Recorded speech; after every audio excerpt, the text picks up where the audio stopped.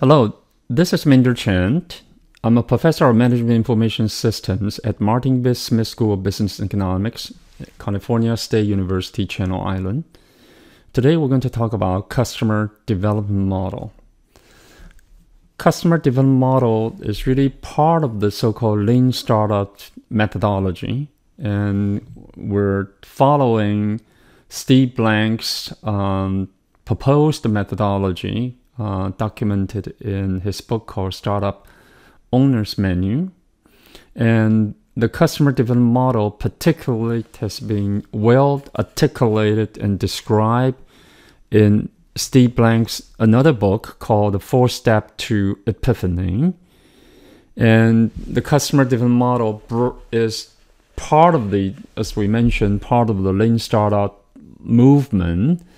And a more narrowly defined lean startup can be found in Eric Rice's book called just Lean Startup. And a lot of time we also use business model in our lean startup process, which is documented in another book called Business Model Generation. So for the customer development model, the best resource to refer to is this book called The 4 Steps to Epiphany. And once again, a startup is a temporary organization designed to search for a repeatable and scalable business model under extreme uncertainty. So the reason we need to search for the right customer, the right products as soon as possible is to reduce uncertainty, and therefore we can find a scalable business model. The traditional product development process can be laid out in the following kind of simple 4-stage model. First, you come up with some ideas, product ideas, and then you engage in a lengthy product development cycle. And towards the end, you need to conduct testing. Alpha test referring to the internal test by the developer or development team. The beta test is referring to outside users testing of the developed products before the product launch. And once you have gone through the kind of external beta test and remove most of the bug, then it's time to launch your product and ship the first product. So this is very typical traditional product development process. And along the way, you will, along that product development cycle or process, you will prepare for marketing and sales related activity. And here we laid out that you would start thinking about marketing at the product development stage by creating so-called MarComs material. MarCom means marketing communication material to the potential user community. You try to create a positioning paper to kind of define the product positioning of this product under development. And during the testing stage, company may start hired public relationship agency to generate some early buzz about your product even before its launch. And at the product launch stage, you try to create the demand, the market demand, the customer demand, organize the launch event, and then start the branding process to kind of create a brand. Sales and marketing are different. Sales is more kind of person to person. You need to have direct contact either by phone or paying a visit to the customer's organizations. And you would start that process probably at the testing stage, because then you most likely soon you will have a product that you can sell. You will start to hire some of your first sales staff members, and right before the launch, and you will start building the sales organization, get it organized, hire the VP of sales. And here you probably will start hiring the so-called VP of marketing if you're a startup firm. But let's first look at this, how this traditional model will work and probably will not work using a case called Webvan. This is in the early day of the e-commerce history in the mid-90s. And Webvan is actually a kind of online grocery shopping website, and you can find the case detail by following this link, and you can also find it in the 4-step to Epiphanies chapter 1. And Webvan's founders' idea is that their philosophy is that if we build it, they will come. People will absolutely love it. They will come and use it. In hindsight, the spokesman of the Webvan, Bud Grabe, said that we believe we had a brilliant concept. We were just ahead of our time, which means he basically admit they failed. So let's look at what happened. Webvan's management followed the product development model that we described previously. They've not just follow it, they follow it religiously. However, it failed to ask where are the customer, in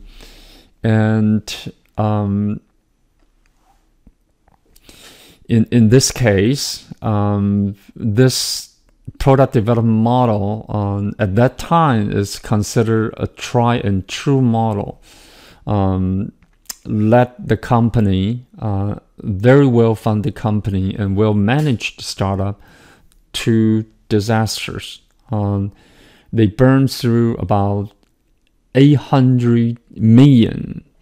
Okay, imagine $800 million in just a short 3 years. And once again, you can find the documentations describe this case here as well. And Webvan's philosophy, another philosophy driving this other than following the product development model is, at that time, it's very common in e-commerce world, is get big fast, GBF model, get big fast model. It was founded in December 1996. Okay, Amazon founded around 1995. So this is really in the early history of the web e-commerce.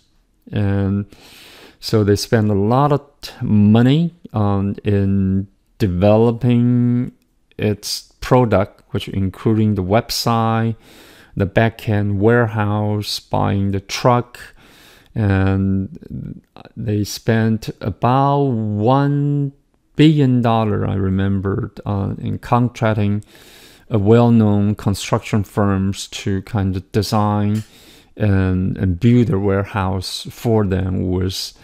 Was all the most advanced, was a lot of advanced kind of inventory management, automated warehousing kind of a facility.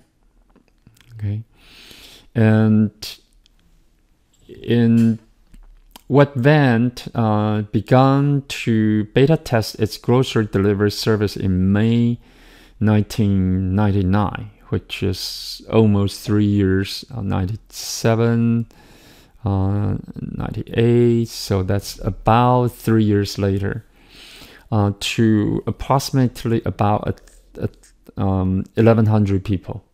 Okay, it took them 3 years from conceiving the concept to the actual testing of the system. Okay, they raised about $400 million before its IPO. Okay, and Webvan launched its first regional web store, because I mean, when you say web is global, once you put it on the web, it's global. However, the delivery of the grocery limits its operation to certain region. So they launched the regional web store in June 1999. And when IPO, initial public offering, sell their stock in the public marketplace, 60 days later, okay, they raised another 375 million. This is before IPO, they already raised this much. After IPO, they raised another almost equivalent amount of money, $375 million, which put its valuation, and sometimes we call it market caps, to close to $5 billion. And however, 18 months later, after the IPO, Webvan declared bankruptcy due to they found there's just not enough users using their service to sustain the business. Therefore, its business model just didn't work. So why it fails? The failure is not in Webvan's execution of its business plan. They actually execute its business plan perfectly. The problem is that Webvan's management team or development team did not listen to customer early enough, soon enough. They just believe everybody need to get grocery, and people visit grocery store and spending the money, so there's a huge market out there. That's how they convince the investors to invest in the company. Okay, and however, once they have their truck purchase, warehouse built, and website ready, and they found out that just not enough people somehow use their system. This partially due to that in the early stage, then a lot of people still not comfortable with using the web. And so the revenues generated did not match their forecast in their business plan. And they did not pivot to maybe trying out different models, such as instead of building their own warehouse, maybe collaborate with existing grocery store to provide a delivery service. Okay. Now, in today's world, there are a few grocery delivery service, web-based delivery service are surviving. I mean, or there's a research interest in grocery delivery, and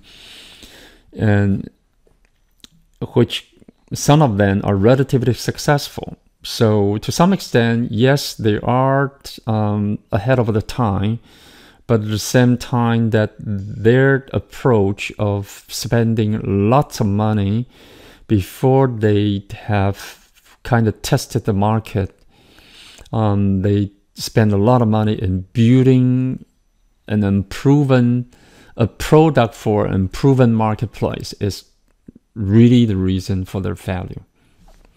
So that's how we can turn that around. So we really need to change that product first philosophy to the customer first philosophy. Hence the so-called customer development model. This is proposed by Steve Blank. And basically you start with customer. Pretty much everybody know this. Like when you build a product, you need to start with customer's requirement. However, Steve Blank's emphasis is not just start with the customer's needs or requirement, is really start with finding the customer first. Okay, finding the customer, real customer willing to pay for the product that you have in mind. You don't even need to have a product developed. You can start going out and talk to potential customer. Find those customers that you think will come knocking on your door and buy your products. And that's what we call customer development model and customer first philosophy. So this customer development model has 4 stages. We're going to go through in this detail, but just very quickly. The first is customer discovery, and the second is customer validation. The third is customer creation. The fourth is company building. Okay. At every stage, and you will go through smaller steps to make sure you find the right customer, you validate, make sure that customer are for real, willing to pay for your product, and then you will create a customer once you have your product more or less fully developed. And once you generate a lot of demands, then it's time to kind of build your company. And along the way, sometimes you, through the validation process of the customer, you may find there's not a good fit between your product and the customer. Then you will pivot your business model, revising your product requirement, features, or target a different customer segment of the existing product. That's what we call pivot. So let's look at this 4 stages again. We can divide it up into 2 major phases. The customer discovery and customer validation is really a phase that is searching for the right business model. Okay, for the right business model. And we're asking the question like, what are we selling and to whom? So we try to find the right product market fit. Okay, that's an important terminology and concept. We try to find the right product market fit.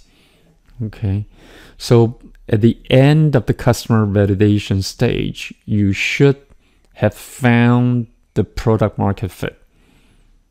Okay, and once you have found the right product market fit, then you move to the next major phase, which is to execute the business model. Okay, at this time you have more or less the proven business model, and you just need to execute it, which involve customer creation and company building. Okay, so we are transitioning from a startup to a real business, and we're focusing on growing your customer and building your company. Okay, so this is how we can kind of use this 4-stage model, roughly divided into 2 major phases: search for business model and execute the proven business model.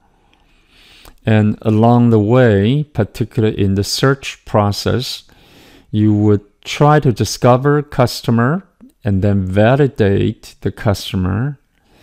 If somehow you found there's a mismatch, there's not enough fit, then you would pivot, revise your business model and go through this 2 stages through iteration until you find the right product market fit. Okay, you may watch Steve Blank's video, which explained this in detail.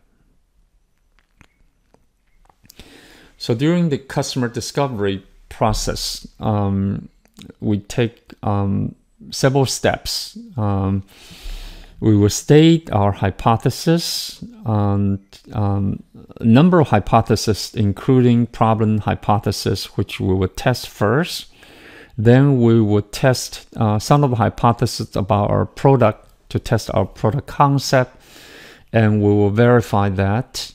And the sooner you can get out of the building and test those hypotheses about whether you find the right problem that really matter in the mind of the customer segment that you target, and or your product idea really are addressing that pressing need of your target customer segment, you need to go out and test it. And ideal, we mentioned that often say that fail often to succeed sooner. Not only, I may add, not only we try to fail often, we try to fail early. Okay, fail sooner and often in order to succeed sooner. Okay, or even it's a totally failure, you're not wasting a lot of resource. Let's put it this way. So if you have never failed, you have never tried anything new. Einstein once said that the person who never made a mistake and never tried anything new. So here, we need to try our ideas, our product concepts with real customer as soon as possible in this customer discovery stage. This is from Steve Blank's book.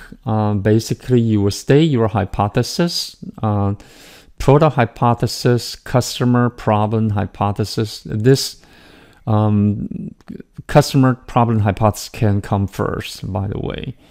And some hypothesis about your distribution, your pricing, your demand creation hypothesis, and the type of the market that you try to target, and the kind of competition that you may encounter. And then you go ahead and test the problem hypothesis first. So you try to make contact with maybe friend and relative. You would kind of present the problem to them to see whether they feel the same pains as you assume they will. And this will allow you to understand your customer better and gain knowledge about the marketplace. Then you will test your product hypothesis. This is kind of a reality check, and you say, okay, now we have this problem. I have this idea about solving this problem. So you make a so-called product presentation. Here we put product in quote, means that you probably don't even have a product developed yet. You may have kind of conceptual design of your product, some sketches of a prototype. You may not even have a functional or workable prototype here. Okay, then you would go and visit your customer, assuming you have some product cooking but not ready yet, and that's kind of your reality check. Okay, you may try to recruit someone on your advisory board who may have the insight, domain knowledge of the marketplace or the product kind of technology knowledge to give you the advice. If you can have some people with that expertise, that certainly would be great.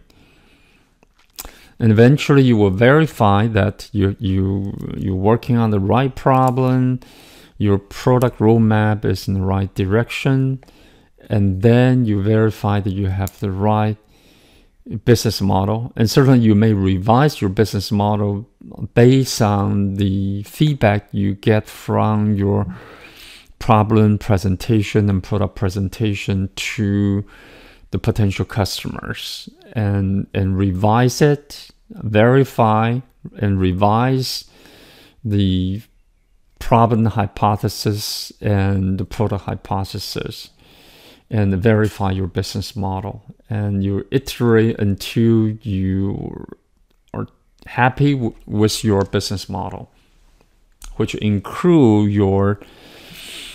your definition of the problem and your product development concept, your product concept.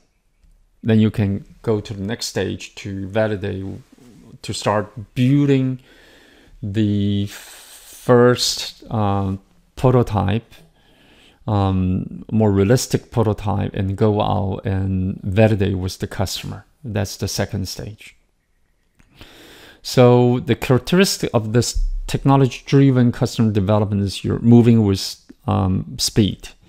You start with a series of core hypotheses that we just discussed. What the product is, what the problem the product try to solve, and who would use, and more importantly, pay for it. You try to find product market fit. It's customer first, not the product first approach. You will pursue potential customer outside the building to test your hypothesis.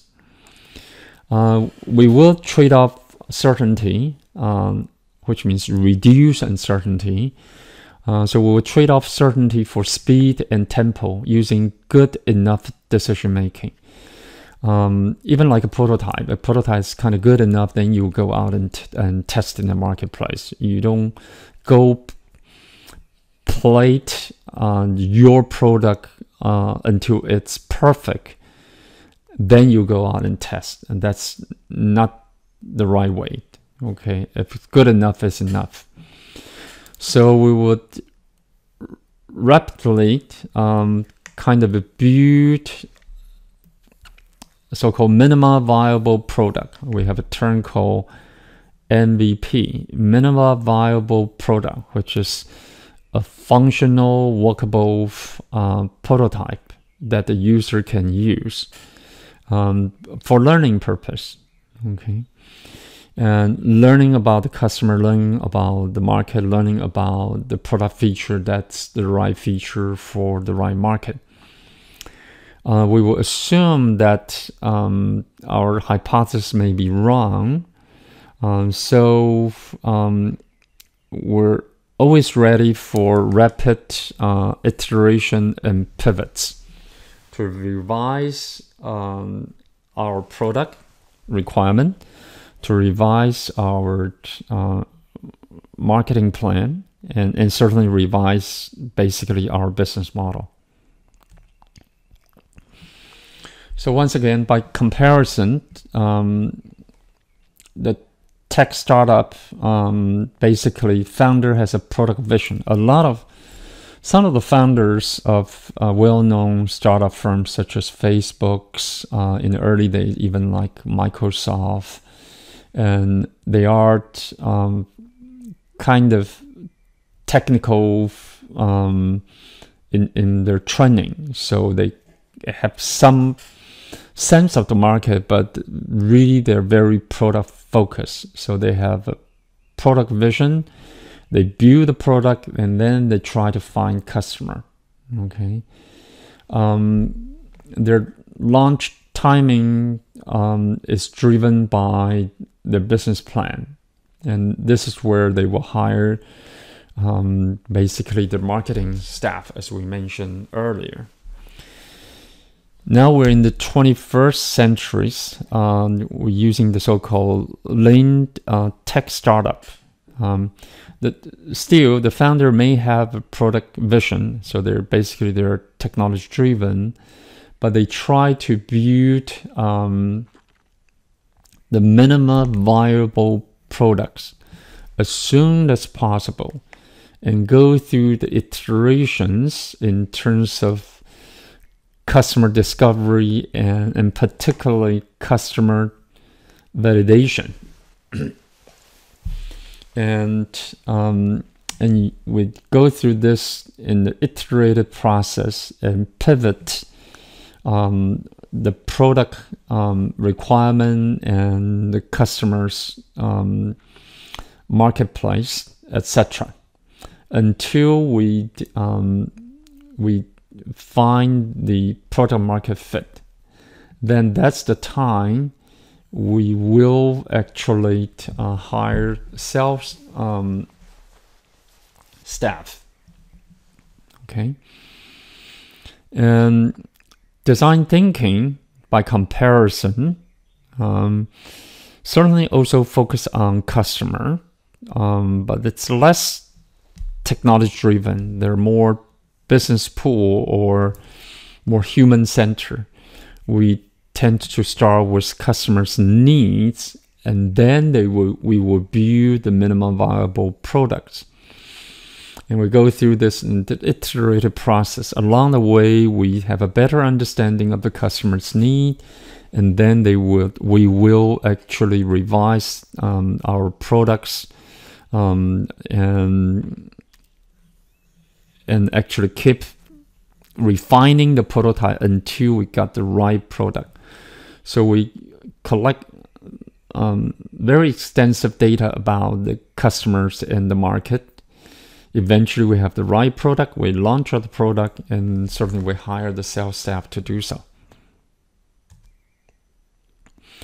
So we can compare the customer development and design thinking. There are some similarity between these two approaches, and they're both they both have this customer discovery processes. And customer development start with, I have a technology and product, so it's kind of still product first. Now who do I sell it to? So you kind of quickly try to go out and try to find the customer. And when we say I have a technology and product, this could be at the conceptual stage. You don't really need to have fully functional products yet. Design thinking starts with, I need to understand customer needs and iterate prototype until I find a technology and product that satisfy this need. Okay. And customer development is optimized for speed and good enough decision making with limited time and resources. Okay. And design thinking is optimized for getting it right before we make big bets. So, who are our customer, we may ask. Here we quickly introduce something called technology adoption life cycle. This is actually a work by Avery Roger and further defined by Geoffrey Moore later. And Avery Roger found that when we have a new product, we will have people adopt our product. The first batch, which is a very small batch, is called innovator, and then followed by early adopter, followed by early majority, and the late majority, and the so-called lagger. And Geoffrey Moore used a different term and called this innovator called technology enthusiasts. They are the early evaluator, and early adopter are the visionaries. They are also called the early angelist or evangelist. And then the early majority is so-called scalable customer. Late majority is the mainstream customer. They are much more conservative. Early majority are pragmatists, and the laggard are always the skeptics. And the chasm here means that for startup firm, you want to certainly you target probably the early adopter at the beginning, but eventually, if you want to scale, you want to be successful, you need to cross this chasm to get into the early majority marketplace to adopt your product. However, as a startup, you probably want to pay attention to the early angelists first in the early market. and make sure you're very successful here, and then you would try to scale it to create the customer. This is where if you remember the customer development model, you try to create the customer and then build your company. That's really the mainstream marketplace that you try to target at that later 2 stage. So the early evangelists, there's a hierarchy describe them. You try to find them. You try to find people who has a problem. People has a problem doesn't mean they're aware of it. You want to find the people who are not just having the problem, but is aware of having a problem.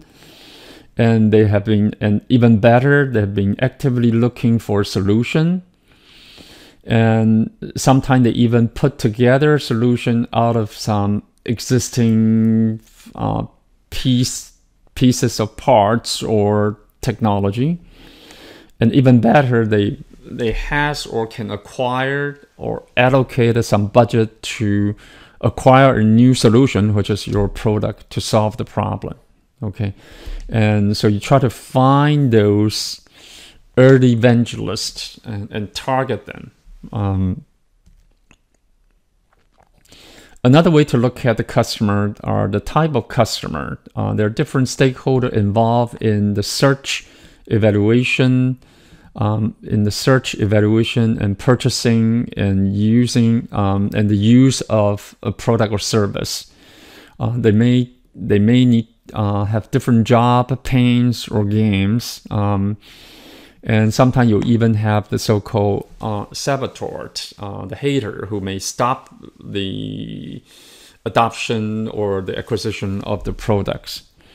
So we may have so-called the end user using your product, and we also have other type of customer who may influence the purchasing of the product, who may make the recommendation of a certain product to buy. The economic buyer are someone who may be able to allocate the budget, and will also have the final decision maker to the purchasing. And certainly some intermediacy or reseller are also some customer type we may want to pay attention to. So if you want to profile your customer, one is the end user who are actually using your product. They may be the final consumer and who use your product. There are other so-called decision-making units. They may be the champion. There are economic buyers who has authority to spend the money to purchase the product. And sometimes they may be the end user themselves. We mentioned earlier, other decision-making unit may be the influencer or people who may have a veto power, like the CFO. This is just too expensive. We cannot spend this money now. In the purchasing department and in the corporate setting. Okay, let's look at the so-called customer development manifesto. There are 17 of them, so I'm going to quickly just read it aloud to you. You should kind of study it a little bit and look at this document as well. There are no facts inside your building, so get outside, test your hypothesis. You try to pair customer development with agile development. We'll talk about what's agile development, which is very flexible, fast iteration kind of product development. You try to pair that with the customer development cycle. Value is an integral part of the search for business model. And if you're afraid to fail, you're destined to do so. So don't be afraid to try in the marketplace, although you know you most likely will fail on the first few try. However, you would iterate and pivot. And iteration and pivots are driven by the insight through that customer discovery and customer validation process. So we will validate our hypothesis and through experiment. Your success begins with buy-in from investor and co-founder. So work with them closely. No business plan survive first contact with customer. So it's writing a lengthy business plan. Use this simple business model and identify hypothesis about your products, your customer, and go out and have contact with customer. First contact with customer and learn from it. Not all startups are alike. So you can learn from other startup, but you need to kind of create your own unique business model. And startups metric are different from the existing company, which we'll talk about some of those metrics later. Agree on the market type, the customer type. They may change all the time. Fast and fiercely decision making, and emphasize on fast cycle time and speed and tempo in terms of go through that iteration. If it's not about passion, you're dead on the day that you open your door. So you do need to have the passion about the problem you try to solve, about the customer you try to serve. For startup, title or function are very different from the company. So building up a startup organization are different than building a well-established existing company. You try to preserve cash while searching. Okay, so figure out a smart way to test your hypothesis so you can preserve the cash. After you have found the right product market fit, now it's time to spend your money to build your sales force, to create customer, and to build a company. You try to communicate and share what you're learning in this process, customer development process.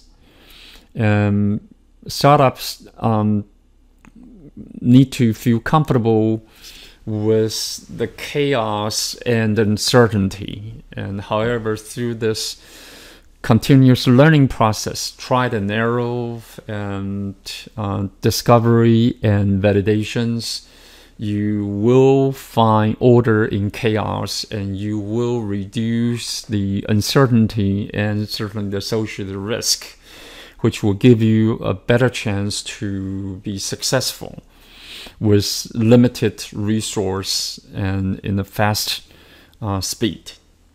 So that, in essence, is what's all about the customer development model. I hope you enjoy it. And that's all. Thank you for listening. I'll see you next time. Bye-bye.